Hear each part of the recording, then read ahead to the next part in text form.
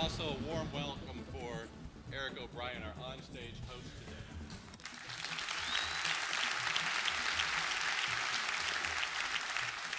Do you recognize Eric's voice from the afternoon show on WSNX 104.5? He is now. You can hear me. This isn't my presentation. No, it is actually. So thank you. Eric is a huge TED fan, and early on I asked him if he would be the onstage host, and he said yes. And so we're delighted to have him join us today. So thank you, Eric.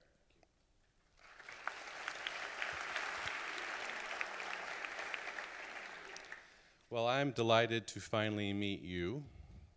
When I started this project 8 months ago, I didn't know anyone in Grand Rapids, literally.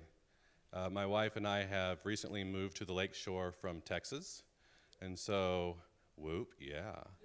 And I thought this might be a good way to join in service of the local community and to make a few new friends. And that worked. So maybe you guys want to come over and have some beer and barbecue at our house? Yeah?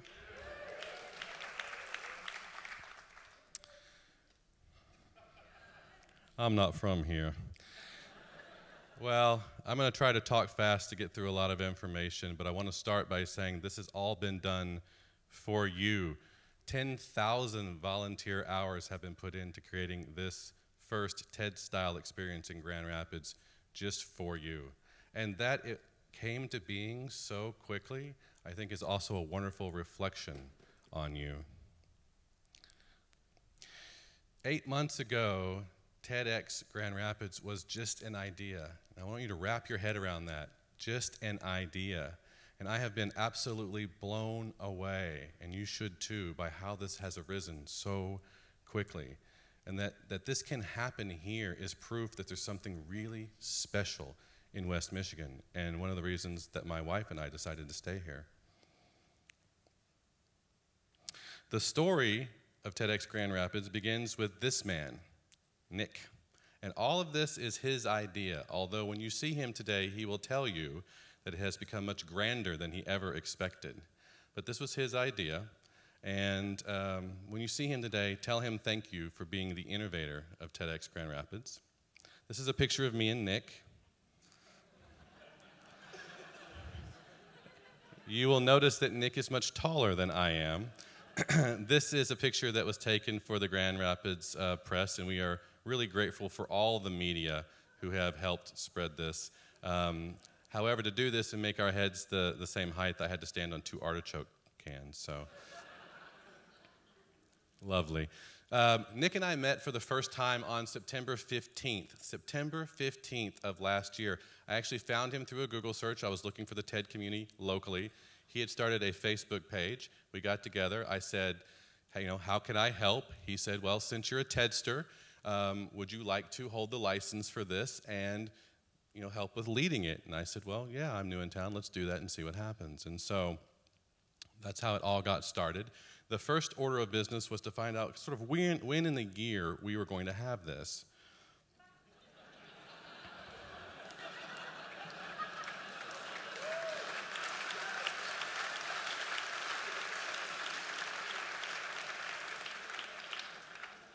I think I'm going to go long, but that's going to be okay.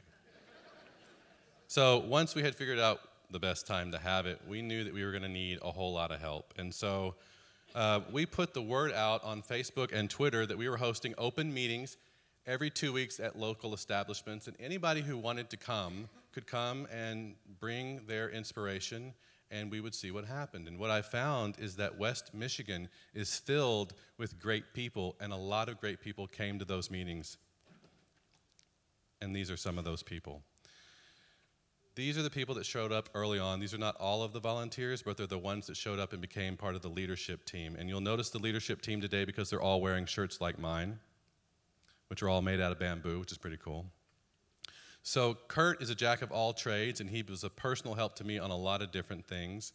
Nikki manages the volunteers, so all the people you see around today helping you in the red shirts, that was her responsibility. Todd put together the reception, which is going to be fantastic for you tonight. Grant managed design, and I have learned that design is a different word for everything.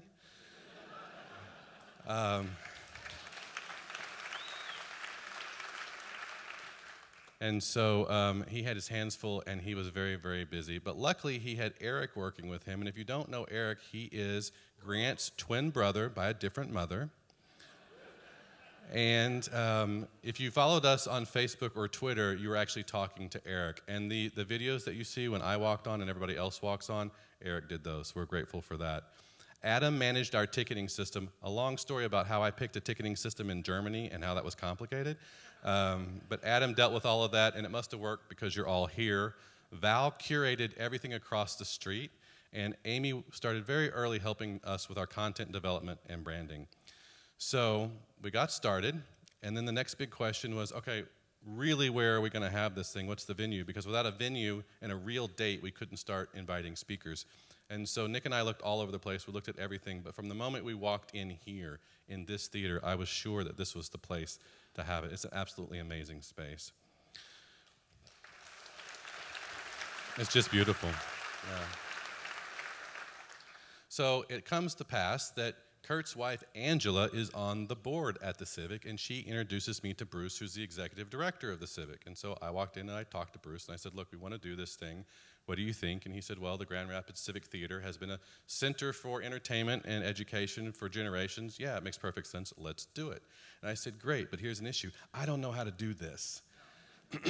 Never done anything like this before. Do you know anybody that can help? And he got up, walked out of his office, came back literally 5 seconds later with Keith, who offices in the Civic, and Keith puts on all sorts of events of this magnitude. And so everything that you've see going on in here, from the stuff on the ceiling and the lights and this amazing mural, and all of this has been done by Keith and his team. So we're grateful to them and everybody at the Grand Rapids Civic Theater.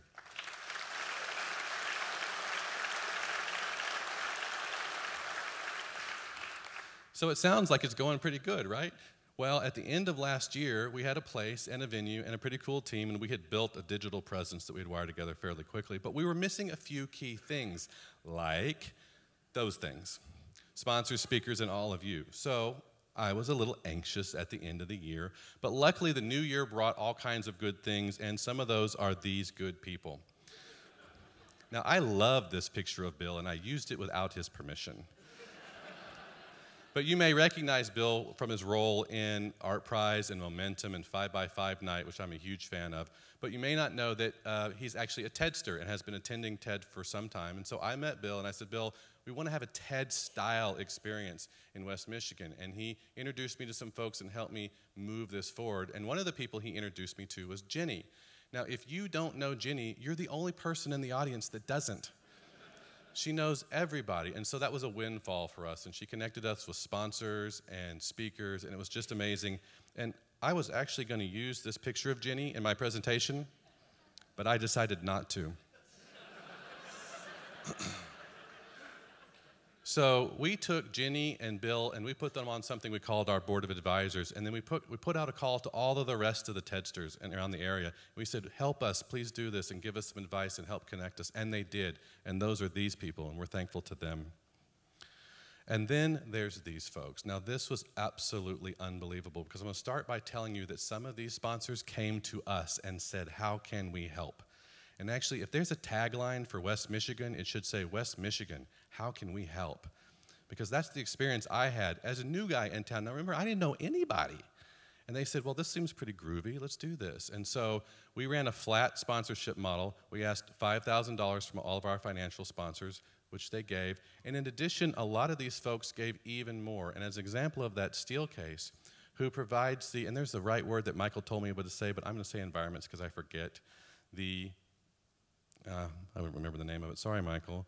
But Steelcase provides all of the environments, all the furniture for TED and TED Global. And I didn't realize the relationship was so deep. And they said, can we also provide the same things for you here? And they did. And so everything you see here, all the furniture you see here and across the street and at the reception tonight, have I said it's going to be awesome? They provided that. So we are really grateful for them and all of our financial sponsors that have helped us pull this together. And then there's the in-kind sponsors. So additionally, these folks did the same thing. They came to us and they said, hey, we hear you're doing this great thing. How can we help? And we said, well, let's just see what arises and let's see what's needed. And all of these companies gave to make this event happen. So when you see them and you see the sponsors, please tell them thank you, because it really has been an unbelievable experience. It's a collaboration story that I will really tell for the rest of my life. So again, seems like everything's going great. Now we've got sponsors and we're starting to get speakers, but I'll tell you that this is an all-volunteer, part-time staff that has done this. I'm the only full-time volunteer, and that wasn't intentional. And so by about mid-March, we started picking up some real steam, and we got overwhelmed. We were really overwhelmed. We didn't have enough people and enough skill. All of this was self-arising, and so we put the word out. We said, we need some more good people.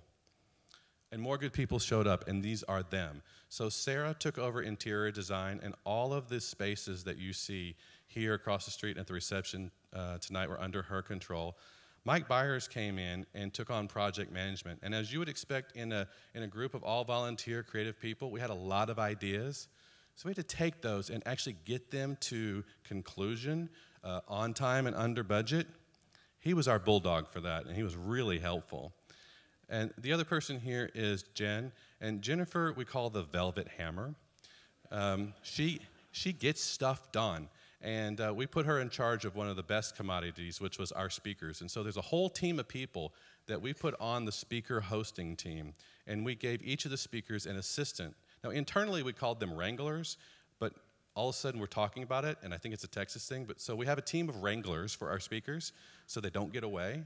And her whole team does that. And then Josh came on and put in hours and hours and hours of filming and editing. For the innovation videos you see here, he created the video at the beginning of the show. And then there's 20 more of the innovation videos of local innovators on our site. So all of these people brought all of this together. And of course, there's our speakers. Our speakers are fantastic. And you may not know this about TED and TEDx speakers, but they do it pro bono. So they're here in your community providing their wisdom to you as a gift. And we are really grateful to absolutely every one of them. And specifically, I want to call out Christina Keller, who I called 2 days ago and said, hi, can you be ready to do a 15-minute talk in 2 days? And she said yes, and she did a wonderful job. So there's you, there's the speakers, there's the sponsors, the volunteers. How about a big round of applause for everybody?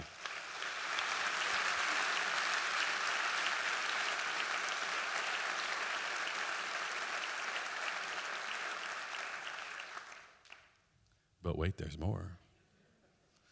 I would love to spend some time talking to you about how this all came to pass. We used some techniques. I played with some things around managing self-organizing neo-adhocracies, and I want to tell you the stories about what worked and what didn't work, which was a lot, but I don't have time for that, so I hope we have a chance to do that in a different venue. But what I want to talk to you about is what exactly you are now a part of, because it's more than just a one-day experience. This is a portal to a global phenomenon. All over the planet, amazing human beings just like you are doing exactly this, and now you're connected to them through this meshwork of TEDx events. Right now, there's 5 other events happening on the planet in 4 other countries.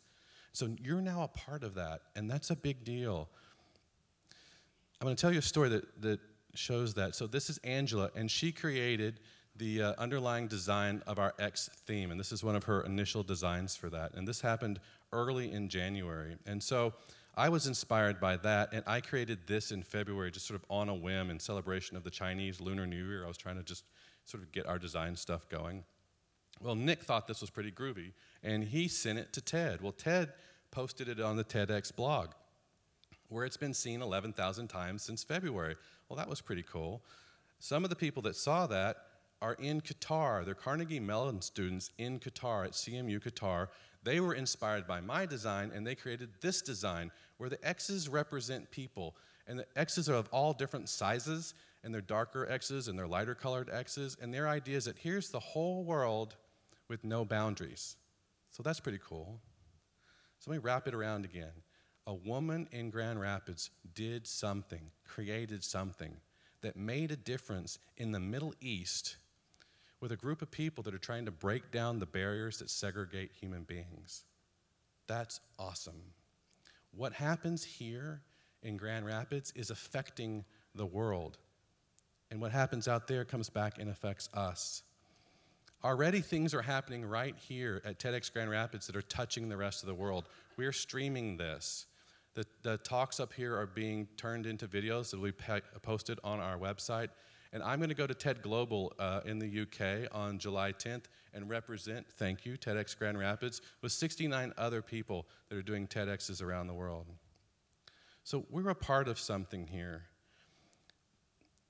It's just not a one-day event. And you've heard this from all of our speakers already. Something amazing is happening in the world, and we're a part of it.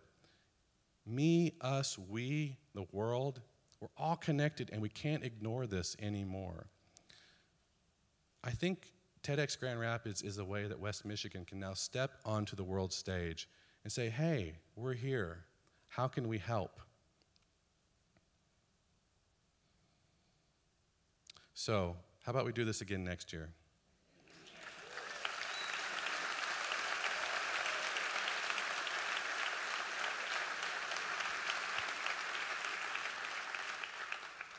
Then we will. If you're interested in sponsoring next year, please come to our website, /2012. We're looking for sponsors. As you heard, Complete Genomics has already signed up to be one of our financial sponsors. The rumor on the grapevine is we already have 2 other financial sponsors, so I'm really grateful for that.